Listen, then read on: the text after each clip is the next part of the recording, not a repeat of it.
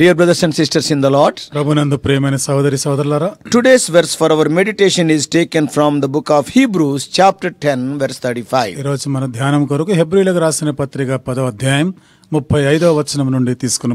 Cast not away therefore your confidence.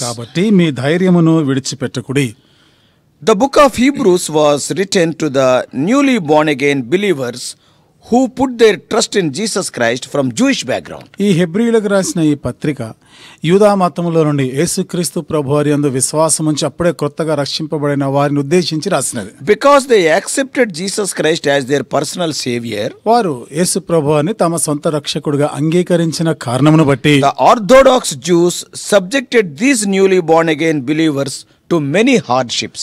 నిష్ఠగల ఆ మత భక్తి గల వారు యూదులైన వారు ఈ కొత్తగా రక్షింపబడిన వారికి ఎన్నో కష్టాలు పాలు చేసినారు. Their properties are ransacked. వారి యొక్క ఆస్తులను పాడు చేసినారు. The Orthodox Jews were not giving their children in marriage to the children of the born again Jews. మతనిష్ట కలిగిన ఈ యూదులు వారి పిల్లలని రక్షణ పొందిన వారి పిల్లలకి వివాహంలో ఇచ్చిపుచ్చుకోవడం లేదు. Almost they are excommunicated. దాదాపుగా వారిని వెలివేసినట్టుగా చేసినారు. They underwent many severe difficulties. వారు ఎన్నో తీవ్రమైన కష్టాల గుండా వెళ్ళినారు. The Hebrew writer writes about these things in 10th chapter. హెబ్రీయుల గ్రంథకర్త 10వ అధ్యాయంలో ఈ సంగతులను రాస్తున్నాడు. I am reading from verse 32 to 34. 32వ వచనం నుండి 34వ వచనం వరకు నేను చదువుతున్నాను. But call to remembrance the former days in which after ye were illuminated, ye endured a great fight of afflictions, partly whilst ye were made a gauging stock both by reproaches and afflictions, and partly whilst ye became companions of them that were so used. For ye had compassion on me in my bonds, and took joyfully the spoiling of your goods, knowing in yourselves that ye have in heaven a better and an enduring substance. అయితే మీరు వెలిగింపబడిన మీదట శ్రమలతో కూడిన గొప్ప పోరాటము సహించిన పూర్వ దినములు జ్ఞాపకము తెచ్చుకొనుడి. ఒక విధముగా చూచితే మీరు నిందలను బాధలను అనుభవించుట చేత 10 మందిలో ఆరడిపడితిరి. మరి ఒక విధముగా చూచితే వాటిని అనుభవించిన వారితో పాలివారైతిరి. ఎలాగనగా మీరు ఖైదులో ఉన్న వారిని కరుణించి మీకు మరి శ్రేష్టమైనదియు స్థిరమైనదియునైన స్వాస్థ్యం ఉన్నదని ఎరిగి మీ ఆస్తి కోల్పోవుటకు సంతోషముగా ఒప్పుకొంటిరి. Then he writes the verse for our meditation today. తర్వాత మన ధ్యానం కొరకైన ఈ వచనాన్ని రాస్తున్నాడు. They were slowly maturing in their faith. నెమ్మదిగా విశ్వాసంలో ఎదుగుతున్నారు. But these difficulties and untold persecution weakened the faith of some of the new converts. అయితే ఈ కష్టాలు చెప్పశక్యం కాని హింసలు కొంతమంది ఈ విధంగా మార్పు చెందిన వారి విశ్వాసంలో బలహీనపడ్డారు. And since the believers were from Jewish background, మరి ఈ విశ్వాసం యూదా మతం నుండి వచ్చిన వారు కాబట్టి they knew the law of Moses very well. మోషే ధర్మశాస్త్రమును బాగా ఎరిగినవారు. That's why the writer of Hebrews, generally believed as Apostle Paul, అందుకనే హెబ్రీయుల గ్రంథకర్త సాధారణంగా అపోస్తలుడైన పౌలు రాసినారని చెప్తారు. mentioned many Old Testament subjects like the tabernacle, the priesthood, అనేకమైన పాత నిబంధనలో ఉన్న విషయాలను రాస్తున్నాడు. ప్రత్యక్ష గుడారము, యాజకత్వపు సేవ, sacrifices and Melchizedek etc. in this epistle. బలులు అర్పించుట, మెల్కిసెదెక్ క్రమం గురించి ఈ పత్రికలో రాస్తున్నాడు. Even he quoted many examples in chapter 11 in relation to the subject of faith. 11వ అధ్యాయంలో కూడా మనం చూస్తే విశ్వాసానికి సంబంధించిన పాత నిబంధనలోని అనేక సంగతులు రాస్తున్నాడు. For a New Testament believer, కొత్త నిబంధన విశ్వాసికి the letter to Hebrews contains a wealth of spiritual truths to help them in their spiritual growth. హెబ్రీయులకు రాసినటువంటి ఈ పత్రిక వారికి ఎంతో ఆత్మ సంబంధమైనటువంటి సంపదగాను ఆత్మీయ జీవితంలో వారు ఎదుగుటకు ఆధారంగా ఉంది. Since many Old Testament passages are quoted and explained, ఇక్కడ చాలా వరకు పాత నిబంధనలో నుండి తీసుకొనబడిన వాక్య భాగాలు ఇక్కడ ప్రస్తావించినప్పుడు and a New Testament believer's eyes of understanding can be opened to those Old Testament truths. కొత్త నిబంధన విశ్వాసులు పాత నిబంధన సత్యాల వైపుగా వారు వెలిగించబడతారు. And much of the content of this book draws parallels between pre-cross dispensation of the law and the post-cross the grace dispensation of the grace of God. ఈ సందర్భంలో మనము కొన్ని సమాంతరపు భాగాలను మనం చూడొచ్చు. సిలువకి ముందు పూర్వం ఉన్న సంగతులు, ధర్మశాస్త్ర క్రియలు, సిలువ తర్వాత కృప కాలం గురించి, కృప గురించిన సంగతులు ఇవి సమాంతరంగా చాలా వరకు కనబడుతున్నాయి. Many of them we can compare. వాటిలో చాలా వాటిని మనం సరిపోల్చి చూడొచ్చు. Many lessons can be learned from the failures of the Old Testament Israelites. పాత నిబంధన ఇశ్రాయేలీయుల జీవితంలో నుండి, వారి తప్పిపోయిన సంఘటనల నుండి మనం ఎన్నో పాఠాలు నేర్చుకోవచ్చు. If we meditate this book seriously, ఈ గ్రంథాన్ని మనం తీక్షణంగా మనము ధ్యానం చేస్తే we can avoid many mistakes. అనేకమైన పొరపాట్లు చేయకుండా ఉండగలం. And we can learn from their successes. వారు సాధించిన విజయాల నుండి నేర్చుకోగలం. And we can gain strength to endure trials. మనము కష్టాలు, శ్రమలు సహించడానికి శక్తిని పొందగలం. And we can press on for the high. మనము ఇంకా పైకి సాగిపోగలం. And we can run toward the goal of our calling. మన పిలుపు యొక్క గురి యొద్దకు మనం పరిగెత్తగలం. And we can press on to perfection also. మనము సంపూర్ణతకు సాగిపోగలం. The born again believers who have been saved by grace through faith in Christ, క్రీస్తునందు విశ్వాసం ఉంచి కృప చేత తిరిగి జన్మించినటువంటి విశ్వాసులు they can protect themselves from drifting away from the New Testament principles of the church. కొత్త నిబంధన యొక్క సంఘ నియమాల నుండి వారు దారి తప్పిపోకుండా కాపాడబడగలరు. That's why అందుకని in the verse for our meditation today, the author exhorts, నేటి దినం మన ధ్యానం కొరకైన వచనంలో ఈ గ్రంథకర్త మన హెచ్చరిస్తున్నాడు. cast not away therefore your confidence. కాబట్టి మీ ధైర్యమును విడిచిపెట్టకుడి. If we continue in the New Testament faith, కొత్త నిబంధన విశ్వాసంలో మనం కొనసాగిపోతే we will receive great recompense of reward. కాబట్టి మన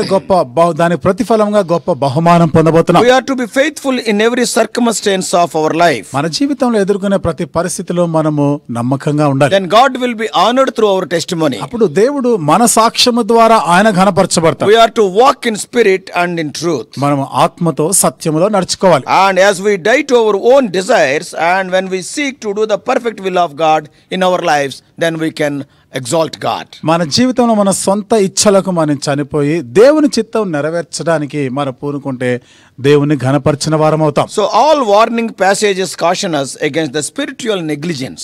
కాబట్టి ఈ భాగాల్లో మన హెచ్చరిక చేయబడుతున్న ఈ భాగాలన్నీ కూడా ఆత్మీయ జీవితంలో మన నిర్లక్ష్యాన్ని గురించి మాట్లాడుతున్నారు. They are talking against our spiritual negligence. Don't be negligent. ఆత్మ సంబంధమైన నిర్లక్ష్యం గురించి, ఆ విధంగా మీరు ఉండకూడదు అని మాట్లాడుతున్నారు. And all these exhortations are followed by words of helpful spiritual encouragement.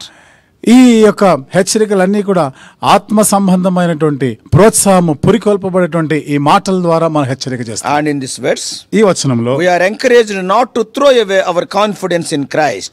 మనం క్రీస్తునందు ఉన్నటువంటి మన విశ్వాసం లేదా మన నమ్మిక కోల్పోవద్దు.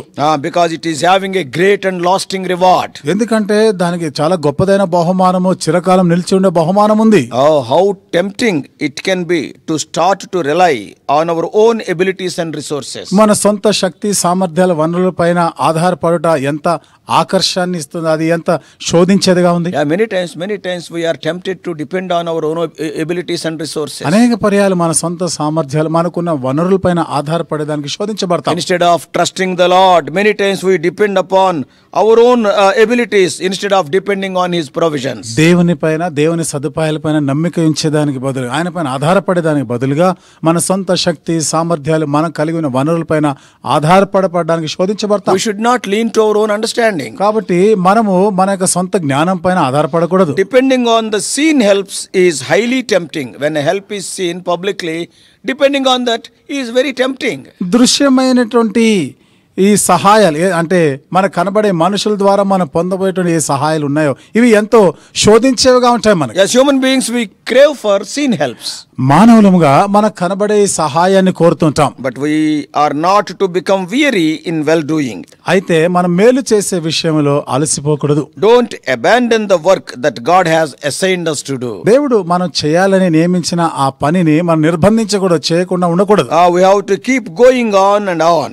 మనము ముందుకు సాగిపోతూనే ఉండాలి. And we have to occupy till He comes again. ఆయన తిరిగి వచ్చేంత వరకు కూడా ఆ పని చేసి ఉండాలి. If we continue like that, ఆ విధంగా కొనసాగితే in due season we shall reap a substantial reward. తగిన కాలమందు మనము బహుమానం పొందుతాం. We have to patiently endure and we should not be fainted.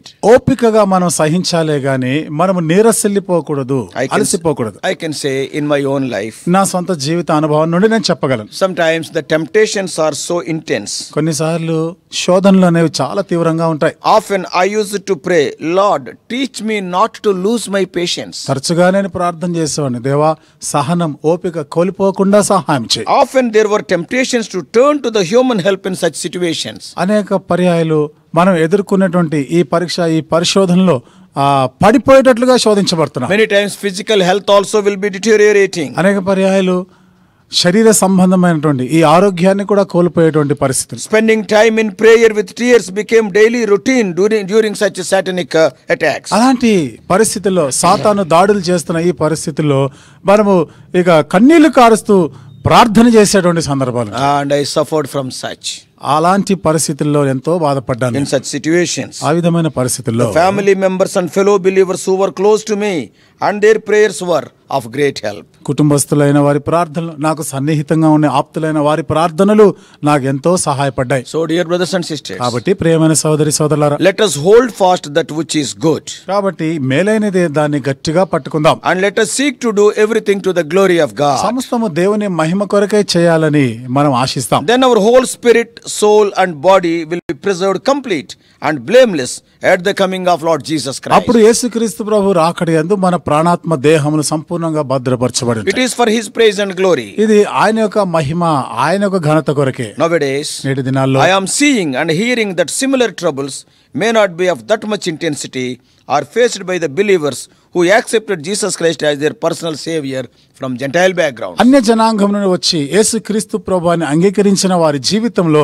అదే రకమైనటువంటి సమస్యలు, అంత తీవ్రమైనది కాకపోయినా ఆ విధమైన సమస్యలు వారు ఎదుర్కొన్నట్టు చూస్తారు. Similar troubles what are faced by the newly converted Hebrew believers. నూతనంగా మారు మనసు పొందిన హెబ్రీ విశ్వాసులు ఎలాంటి శ్రమలు గుండా వెళ్ళినారో ఆ పరిస్థితులు చూస్తున్నాం. Some of the people who are converted from a Hindu background. కొంతమంది హైందవ చరిత్ర నుండి వచ్చి మారు మనసు పొందిన వారు. Some of the children of God are deprived of their legal share in their ancestral properties. కొంతమంది దేవుని బిడ్డలైనటువంటి వారు, వీరు మారు మనసు పొందిన వారు, వారి పిత్రార్జితంలో నుండి వీరికి భాగము రాకుండా వారు తృణీకరిస్తున్నారు. And they are not giving. వాళ్ళకి ఇవ్వడం లేదు. Some are physically beaten by their kith and kin for their faith. కొంతమంది అయితే వారు విశ్వాసం ఉంచిన కారణాన్ని బట్టి సొంత బంధువుల చేత దెబ్బలు తింటున్నారు. And some are forcibly married to unbelievers against their wish due to the pressure of the unbelieving parents. కొంతమంది చూడండి, వారు అవిశ్వాసులు కదా, తల్లిదండ్రులు అవిశ్వాసుల కారణాన్ని బట్టి వారిని కూడా అవిశ్వాసులకి ఒత్తిడి చేసి వారికి పెళ్లిళ్ళు చేస్తా ఉన్నారు. Their troubles and sufferings are many.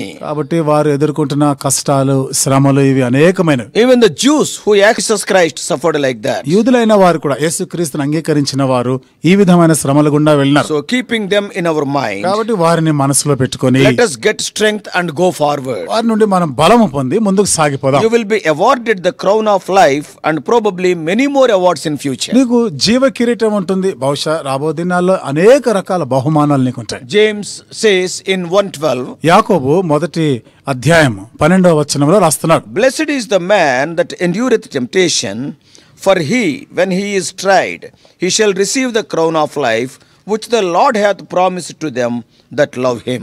శోధన సహించువాడు ధన్యుడు, అతడు శోధనకు నిలిచిన వాడై ప్రభు తన్ను ప్రేమించే వారికి వాగ్దానము చేసిన జీవ కిరీటము పొందును. James calls such people as blessed people. యాకోబు అలాంటి వారందరిని ధన్యులు అని పిలుస్తున్నాడు. So hold fast your faith. కాబట్టి నీ విశ్వాసమును గట్టిగా Our పట్టుకోవాలి. day of redemption is very near. మన విమోచన దినము ఆసన్నమైంది. Don't get discouraged by these afflictions. ఈ కష్టాలు, ఈ బాధలన్నీ చూసి నిరుత్సాహపడద్దు. So may God help you. కాబట్టి దేవుడు నీకు సహాయం చేయనుగా. May God be with you in all your affliction. లో దేవుడు నీకు తోడుగా ఉండును గాక. Shall we pray? ప్రార్థన చేసుకుందాం.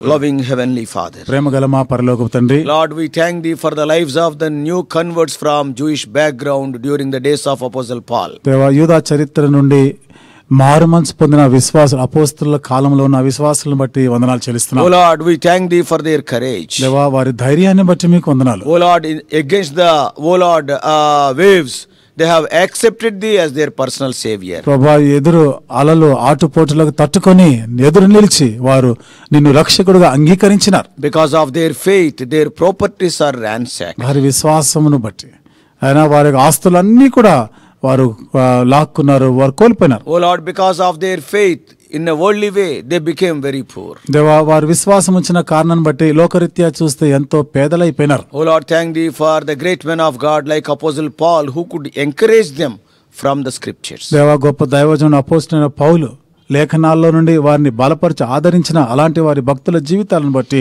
వందనం చెల్లిస్తున్నాం. Even today, many of our dear ones who are hearing this message, ఈ రోజు కూడా ప్రభా ఈ వర్తమానము వింటున్న మా ప్రజలందరూ కూడా, some of them maybe from a Hindu background, బహుశా కొంతమంది హైందవ చరిత్ర నుండి వచ్చిన వారై ఉండొచ్చు. and because of their faith, they are facing so many troubles. దేవా, వారి విశ్వాసం ఉంచిన కారణాన్ని బట్టి అనేక కష్టాలు గుండా వెళ్తుండవచ్చు. They are not given due share in their ancestral properties. ప్రభా, వారికి రావాల్సిన పితరుల నుండి రావాల్సిన ఆస్తిలో భాగం ఇవ్వడం లేదేమో. All the other siblings are sharing, but they are not giving them even a single rupee. మిగతా తోబుట్టువులు అందరూ పంచుకుంటున్నారే కానీ వీరికి మాత్రం ఒక And some of them are being beaten by their own kith and kin. కొంతమంది ప్రభా సొంత బంధువుల చేతనే తోబుట్టువుల చేత దెబ్బలు తింటున్నారు. They are excommunicated by their own family ప్రభా, వారి members. కుటుంబస్తుల నుండి వెలివేసినారు. We do not know about these untold sufferings and the tears they are shedding for their faith. ఓ ప్రభా, చెప్పశక్యము కాని ఈ శ్రమలు ఆయన వారు విశ్వాసం బట్టి వారు ఎదుర్కొన్న ఈ కన్నీళ్లు ఇవన్నీ కూడా మేము ఎరగకపోవచ్చు. But at the same time, O Lord, we thank thee for encouraging us through thy word. అయితే ప్రభా, నీ మాటల చేత వారిని మీరు ప్రోత్సహిస్తూ బలపరుస్తున్నందుకు వందనాలు Even చెల్లిస్తున్నాం. today thou are encouraging us. ఈ రోజు కూడా మీరు మమ్మల్ని ప్రోత్సహిస్తున్నారు. Blessed are those people, James is telling. ప్రభా, యాకోబు చెప్తున్న మాటలు అలాంటి వారందరూ ధన్యులు Oh, అన్నారు. God is going to give the crown of life for them. దేవుడు వారి కొరకు జీవ కిరీటం ఇవ్వనై We ఉన్నాడు. do not know, many more awards may be there. ఓ ప్రభా, మేము ఎరగం ఇంకా అనేకమైన బహుమానాలు O ఉండొచ్చు. Lord, keeping our eyes on those future rewards, help us to continue in these troubles with much patience. కలగబోయే ఆ బహుమానం దృష్టిలో పెట్టుకొని ఇప్పుడున్న పరిస్థితుల్లో కష్టాల మధ్య కూడా నమ్మకంగా విశ్వాసంగా కొనసాగిపోవడానికి సహాయం చేయండి. As it is written in today's promise, help us not to cast away our confidence in నేటి you. దిన ప్రభా, మనం మా యొక్క వాగ్దాన భాగంలో రాయబడినట్లుగా మేము ధైర్యం విడిచిపెట్టకుండా సహాయం చేయండి. Speak to us more and more. దేవా, మాతో ఇంకా అధికముగా మాట్లాడండి. Bless thy children. నీ పిల్లలందరినీ We are ఆశీర్వదించండి. praying for such persecuted people. ఆ విధంగా ప్రభా, హింసించబడిన వారందరి కొరకు ప్రార్థన చేస్తున్నాం. Thou only may comfort them through thy word. దేవా, మీరే నీ వాక్యం చేత వారిని ఆదరించమని ప్రార్థన చేస్తున్నాం. We do pray in the mighty name of our Lord and Savior Jesus Christ. మా ప్రభువును రక్షకుడైన యేసుక్రీస్తు ప్రభు వారి శక్తిగల నామములో ప్రార్థించి వేడుకుంటున్నాం తండ్రి. ఆమేన్.